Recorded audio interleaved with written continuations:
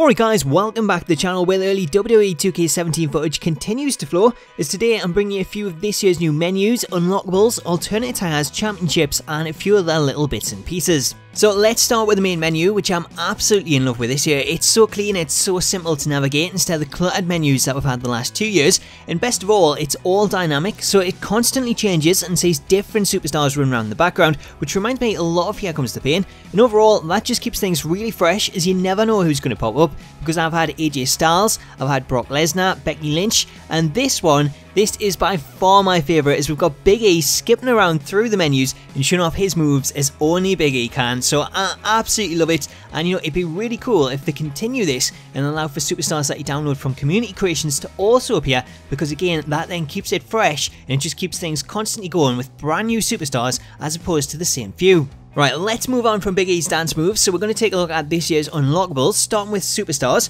all of which can be purchased using the game's in-game virtual credits, which you can earn from playing through My Career, Universe Mode, and even exhibition matches this year, so you can then save them all up and unlock the people that you want to use. Additionally, if you don't want to wait, then you can also download the Accelerator DLC, and that features the ability to unlock everyone from the beginning. So as you can see, we'll have a lot of legends that can be unlocked, as well as alternate attires for the likes of Jericho, Triple H, Stone Cold and The Undertaker, with the best thing being that a lot of these are grouped together, so instead of having to unlock every single Undertaker attire, then we've got his Attitude, Ministry and Debut attires all grouped together in one item, with the same being said for people like Warrior, Michaels, Jake the Snake and others that have alternate attires, whereas there are some for people like the American Badass Undertaker that are separate, but that's because they're listed as a separate superstar, so they've got their own trons, music, entrance and moveset, as opposed to just being an attire. As for managers, Bobby Heenan and the $1 Million Man Ted DiBiase can be unlocked, with the game featuring 6 managers in total this year, with Bobby Heenan, Lana, Mr. McMahon, Paul Heyman, Stephanie McMahon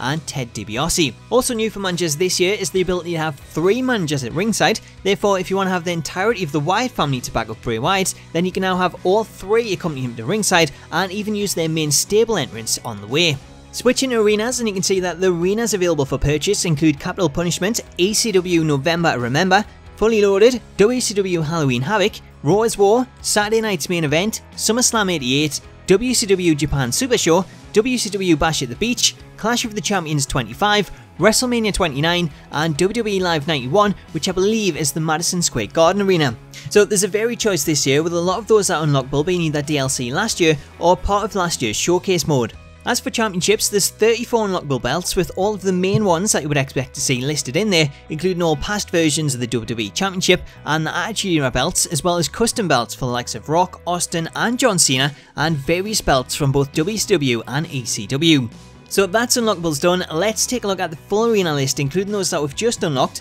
so you can see the entire list that's available this year includes Battleground, Capital Punishment, November Remember, Elimination Chamber, Extreme Rules, Fastlane, Fully Loaded, Halloween Havoc 96, Hell in a Cell, WWE Live 91, Main Event, Money in the Bank, Night of Champions, NXT, NXT TakeOver Brooklyn, NXT TakeOver Dallas and NXT TakeOver London, as well as Payback, Raw, Raw's War 98, Royal Rumble, Saturday Night's Main Event, SmackDown, SummerSlam, SummerSlam 88, Superstars, Survivor Series, TLC, WCW Japan Super Show, WCW Bash at the Beach, WCW Clash of the Champions 25, WrestleMania 31, which is actually an outdoor arena, and then this year's WrestleMania with WrestleMania 32. Finally, if you pre-order the game, then you'll also get WCW Halloween Havoc and the WCW Nitro Arena as part of the Goldberg pre-order bonus. So there you go, that is all of the unlockables and the full arena list for this year's game. Let me know what you think about it in the comments. I think there's a decent selection, although there's not really any new additions aside from those that are pre-ordered DLC,